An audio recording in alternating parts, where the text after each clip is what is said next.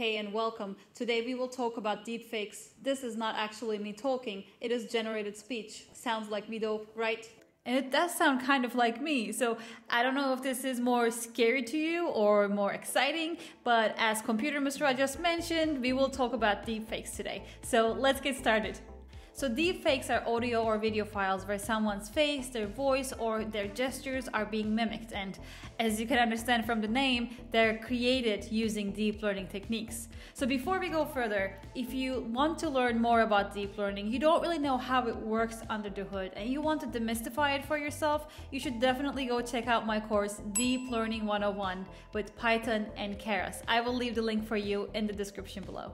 So I created my voice that I showed you in the beginning of this video using an app called Descript, and they have a feature called Overdub where you can upload a sample of your voice and then they will train or fine-tune their model to create a voice that is very similar to yours. So I trained mine with only 10 minutes of audio recordings of my voice, but you can do it for longer, then you will get a bit more of a natural sounding voice and not as robotic as the one that I showed you. But this is not the only app where you can do this. There are many apps in the App Store that you can download immediately and start using in 5 minutes. All you need is to choose a video, let's say like a famous video from Mission Impossible, and put a photo of yourself, just one photo, and you will be able to get your face on Tom Cruise where he's like running and jumping around. Or I'm sure you've seen some videos online, especially on TikTok, where there are deepfakes of famous people or political leaders around the world where they're doing famous TikTok dances or just doing things that are ridiculous. So generally, this is mostly for fun, but of course there are some other uses of deepfakes and also some dangers of it. But before we go into the benefits or dangers of deepfakes, let's learn how they actually work. So of course the companies who generate these apps don't really want to share with us how they achieve these good results. But as far as we know, there are two types of algorithms based on the deep learning region of AI that help us create these kind of video or audio files. One of them are called Generative Adversarial networks and Autoencoders. So first, let's talk about autoencoders. Autoencoders have this interesting architecture where it looks like there are two triangles merged together at the head. And what happens is the input and the output of autoencoders are the same. The goal of this network is to take some sort of image, compress it, and then decompress it to look as close to the input image as possible. So turns out autoencoders are actually quite good to understand the essence of some sort of media. So what you can do to create deepfakes with autoencoders is to learn the essence of a certain image and then map that essence to the target video. And then you have generative adversarial networks, or GANs for short. What you have with GANs is that you have two networks competing against each other. I know it sounds weird, but it's actually a really good idea. Generative networks' goal is to create a realistic data sample, and the discriminative network's goal is to understand if the input that is given to it is faked, so generated by the generative, or is a real sample.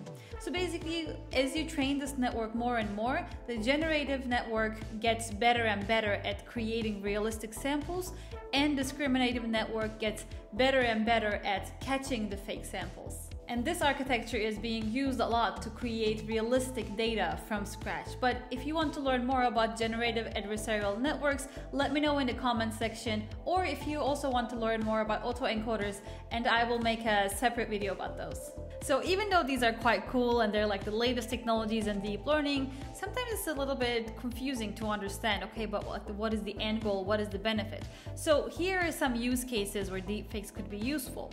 So the first one is, for example, if you're a podcaster and you recorded your audio and you want to do some changes, but re-recording it would be a lot of work. There is also educational use cases where you get to use old historical figures or famous people or animated figures that will help children learn better using their deepfakes teaching them something. Or there was a project called Deep Empathy by MIT and UNICEF to show how modern cities in the West right now would look like if they were at war, to kind of help people empathize better for people who are refugees in their country because they run away from war. And there are many other cases that you can make where, for example, an activist needs anonymity, or for even CGI effects for movies, or maybe even translating a famous person's message to many different languages. Of course, there are some dangers on top of the benefits of deepfakes. For example, you can change parts of someone's speech to mean something that they didn't actually say. Let me show you how that can be done on Descript. So let's try this. I will record something and then I'll change it to mean something else. The thing that I love the most in the world are dogs. Alright, so it's recorded. I will just change this into something else.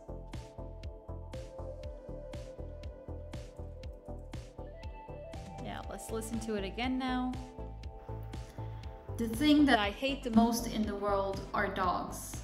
And there are many other ways how this technology can be abused, like creating or distributing disinformation, manufacturing evidence, or stealing someone's identity using their voice. But luckily for us, there is already some effort going into detecting deepfakes. Of course, many of the created audio or video files cannot really pass as real when you put it in front of an expert right now, but after a while we might start seeing it so often that we probably will need a structured way of dealing with deepfakes and labeling them as fake. But for now, luckily, we don't really have to worry about it too much. Deepfakes are still kind of like a fun way, and recently turned into a useful way of creating audio or video that can really closely mimic real audio or video. As I mentioned in the beginning of this video, if deep learning still feels like this gigantic mystical monster for you, go take a look at my course Deep Learning 101. I'm sure it can be helpful to you. I would also love to hear your opinions about deep fakes in the comment section below. What do you think? Are they positive or negative developments of today? But for now, have a nice day and I will see you in the next video.